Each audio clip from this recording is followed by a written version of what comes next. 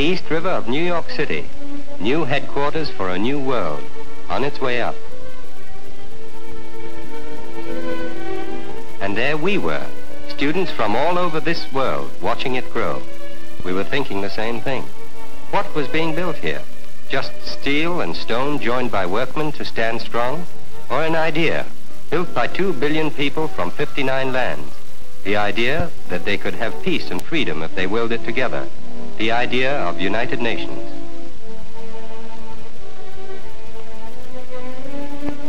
We wondered, and then we decided to find out for ourselves. We went out to Lake Success. None of us was sure just how you got to talk to the United Nations, but we reminded ourselves that we were members of the greatest association of peoples in history, and then we knew we'd get our questions answered.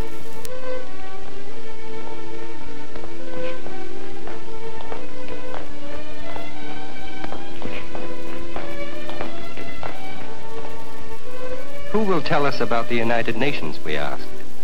Well, I'll arrange for you to see the Assistant Secretary General in charge of the Department of Public Information. We heard her phone Mr. Benjamin Cohen, and soon we told him who we were, why we'd come. And we asked, just what does the United Nations do, Mr. Cohen? That's a very large order, my friend, because the United Nations does so many things. You see, the United Nations inherited many problems, some ancient, some recent, but all of them of far-reaching importance. The story of this work of the United Nations is not found frequently among the headlines, nor in the radio commentaries, but is buried in the back pages of the papers and mostly forgotten. So let me tell you a part of that story. It begins with hunger. How empty is peace when there is nothing to eat? The Economic and Social Council, the International Children's Emergency Fund, and the Food and Agriculture Organization of the United Nations fight hunger. Food and Agriculture Organization experts in the field know that peace can be won with better forestry and agriculture, that the earth may produce and the food go where it is needed to reap the harvesting children. There is less hunger now, but the job is not done until there is none. How much can peace mean when disease lives in the world? The World Health Organization is at work in many lands, caring for the sick, seeking them out, fighting tuberculosis with BCG and every modern method. Fighting an old foe, malaria, with a new weapon, DDT. How many children will grow better because there is a United Nations? But to how many others must the United Nations remain a hope instead of a helping hand? Illiteracy and old sickness has no room in the new united world. UNESCO answers this social disease, this hunger to learn. And the results are good to see. Thousands of we, the people of the United Nations, are learning to read and write, learning the promises of life and its problems, learning to add the past to the present. The arithmetic of peace. Thousands have learned and thousands wait eagerly to be taught.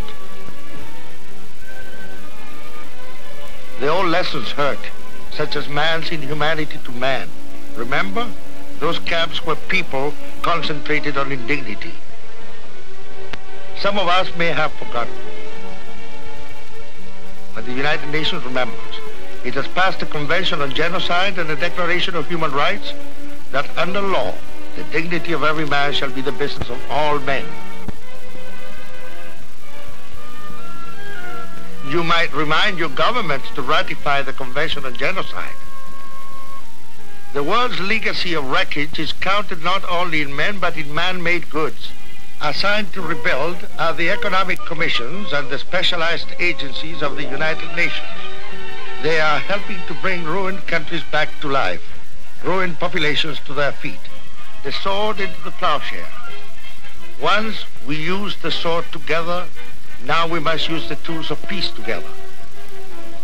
Dead trains are buried, left the live ones roam. And under the United Nations, let no wall separate men from exchanging goods and goodwill. From deep in history comes the search of men for a way to settle arguments with justice, not strength. In Palestine, they argued with bullets. The shooting was heard by the United Nations, and it silenced the guns, then mediated under Bernardotti and Bunch. You and they know the results. The peoples of Palestine have been made free. A new state has joined the family of nations united.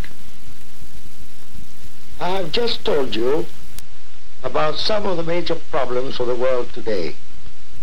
Our problems. Your problems and the problems of the United Nations. And I have also explained to you what are the efforts which the United Nations is making in order to solve those urgent problems. This was a very impressive story. But why, we asked, is there not more of this fine work? And why is there not less political disagreement among the nations? Well, my friends, those are excellent questions, and they're all bound together.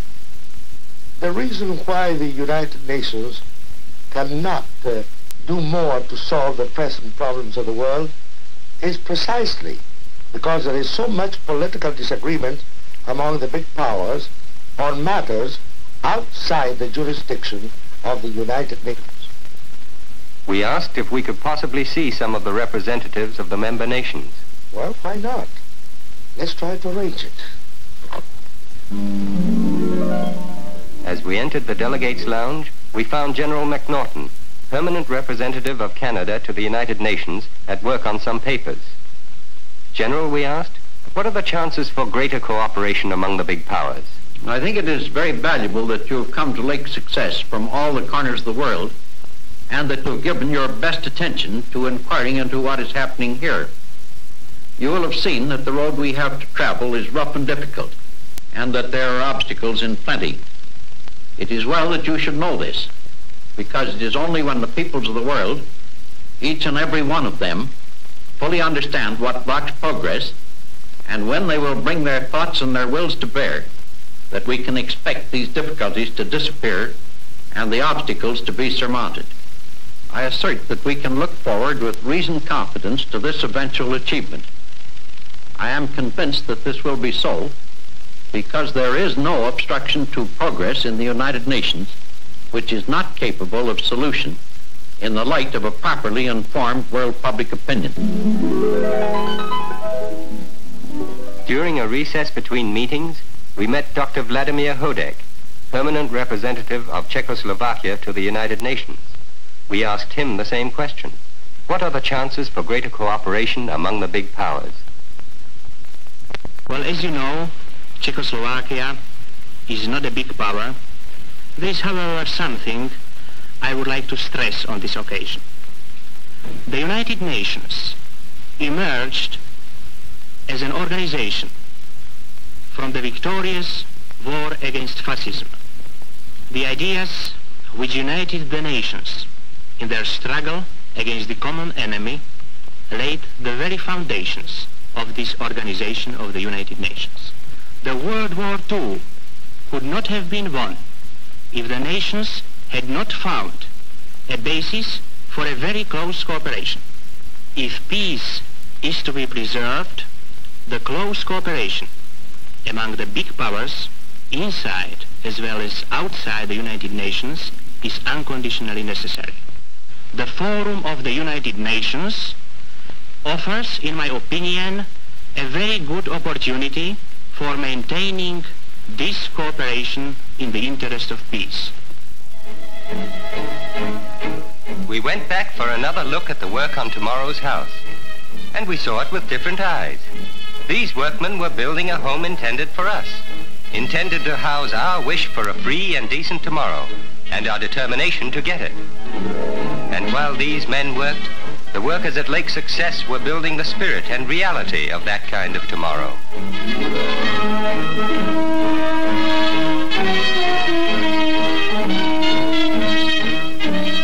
But we had a job too, to work with them today, that out of this mud might rise the house, that out of yesterday's destruction might rise tomorrow's peace. How could 2,000 million people fail if they all worked and if they all remembered that tomorrow begins today?